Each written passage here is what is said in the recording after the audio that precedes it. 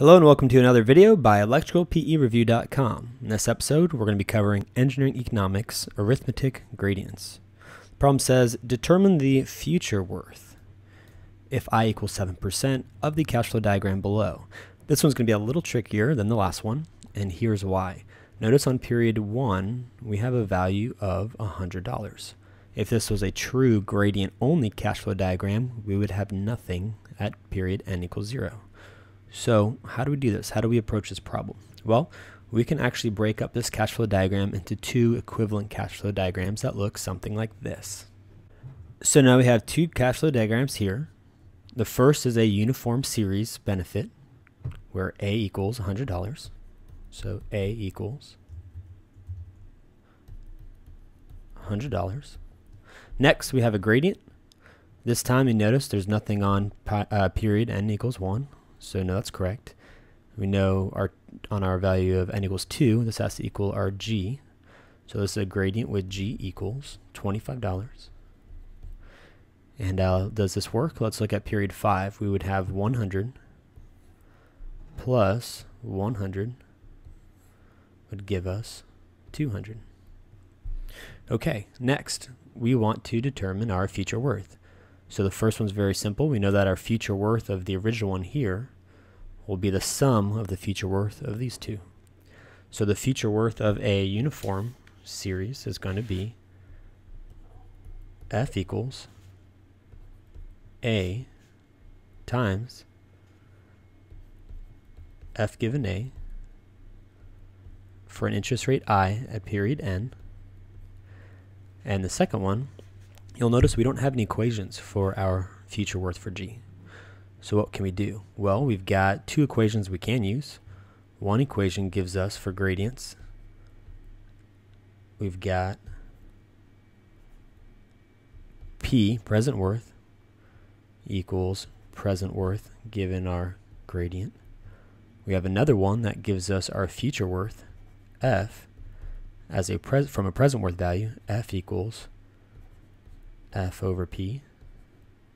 So if we use our value here as our present worth, we can find the future worth of our gradient. And that would look something like this. That would be F equals G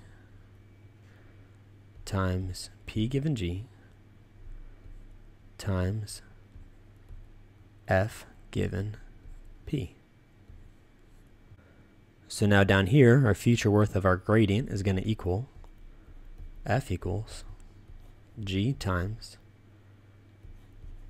P given G at an interest of I over a period of n times F given P at an interest rate of I over a period of n. And just so we're clear, essentially what we're doing is we're using just a standard future worth from present worth, and this value right here is really going to be our P. So that's the same thing as saying P times future worth given present worth. So we're taking this entire geometric series, we're converting it to a single value on n equals 0 using this up here, which is present worth given a gradient. Then we're going to take that new found present worth value and we're going to convert it to a future amount at n equals 5 using F given P. Okay, so let's begin. Our first one, we've got F equals A times 1 plus I to the n minus 1 all over I. And our second term, we've got G times P given G. This is a big one. This is going to be 1 plus I to the n minus I times n minus 1 over I squared times 1 plus I to the n. And then next we have that times 1 plus I to the n. So we plug in all of our values and we come up with F equals, we know A is 100 right here. right here. So F equals 100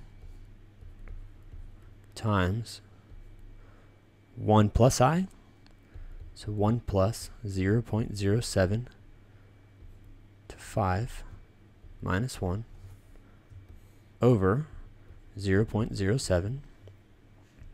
Then we have plus G, and we know that right here, this 125 is going to equal A plus G. We know A is 100, so we know G is 25. So we have 25 times 1 plus 0.07 to the 5 minus 0.07 times 5 minus 1 over I squared, 0.07 squared, times 1 plus I, 0.07 to the n, which is 5. And then last term is times 1 plus I, 0.07 to the n is 5. Wow, that's a handful.